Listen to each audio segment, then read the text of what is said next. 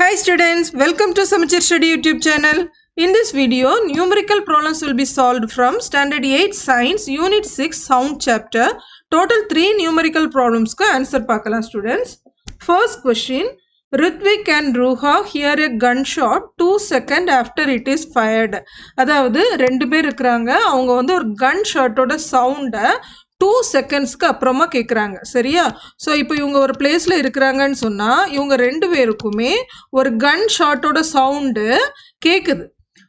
அப்போது இதில் வந்து என்ன கேட்டிருக்கிறாங்கன்னா, how far away from the gun they are standing. இவங்க ரெண்டு பேரும் நிற்கிற பிளேஸுக்கும் அந்த கன் ஷாட் நடந்த இடத்துக்கும் இடையில உள்ள டிஸ்டன்ஸ் எவ்வளவு இருக்குங்கிறது தான் கொஸ்டின் ஸ்டூடெண்ட்ஸ்.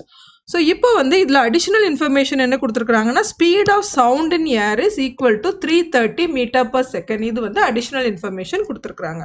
ஸோ இப்போ இந்த ப்ராப்ளத்தில் நம்ம கண்டுபிடிக்க போகிறது டிஸ்டன்ஸு கண்டுபிடிக்கணும்.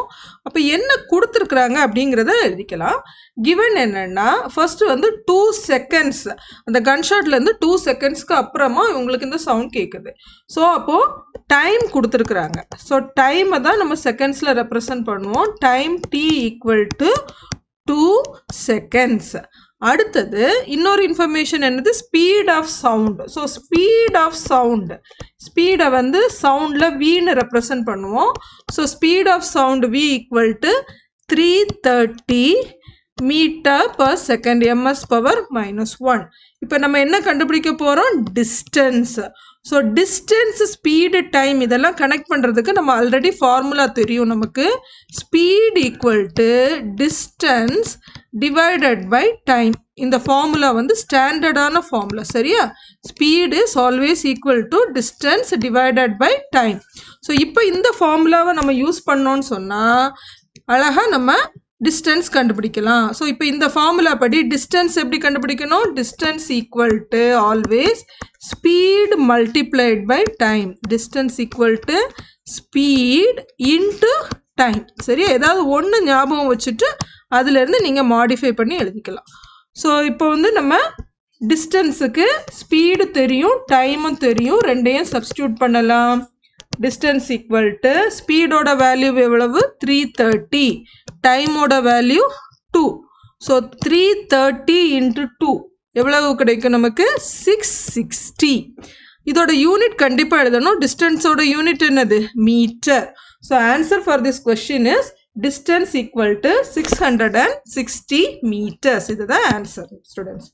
Second question, a sound wave travels 2000 meters in 8 seconds. What is the velocity of sound? இது டைரக்டாகவே கேட்டுட்டாங்க. ஒரு சவுண்ட் வேவ் வந்து 2000 meters ட்ராவல் பண்ணுது. அப்போ நம்ம இப்போ கிவன் எழுதிக்கலாம்.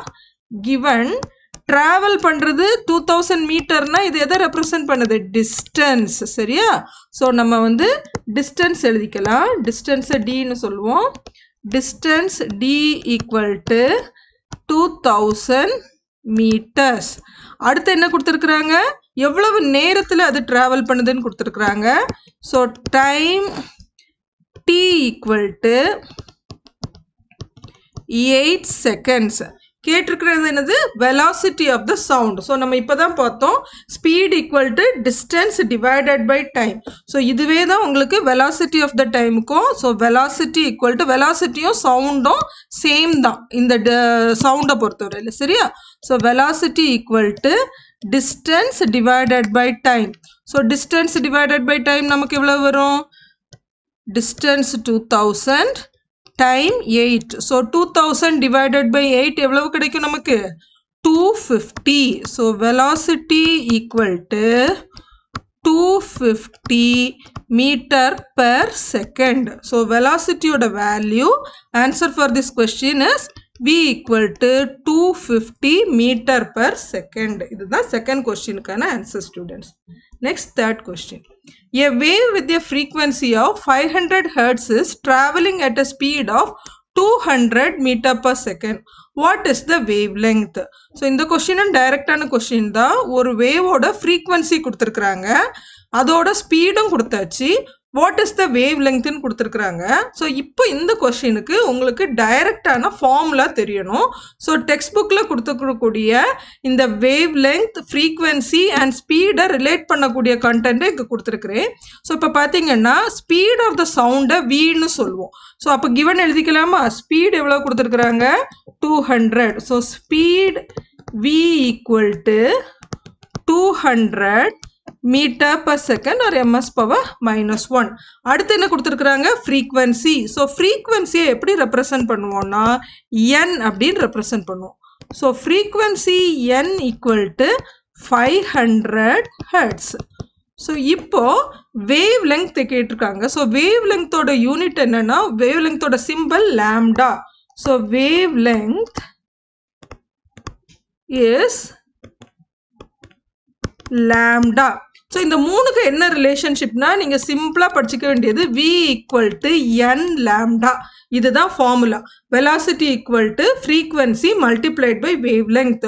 ஸோ இப்போ இதில் இருந்து நீங்கள் லாம்டா கண்டுபிடிக்கணும்னா எப்படி எழுதணும்? v divided by n. இதுதான் lambda. So lambda equal to வியோட value எவ்வளவு?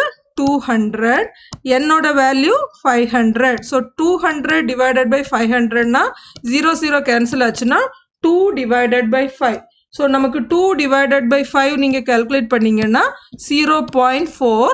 லாம்டாவோட unit metre. So answer is 0.4 meter wavelength. Okay students, hope you understand all these 3 questions. If you like this video, please subscribe and share it to your friends. Thank you so much.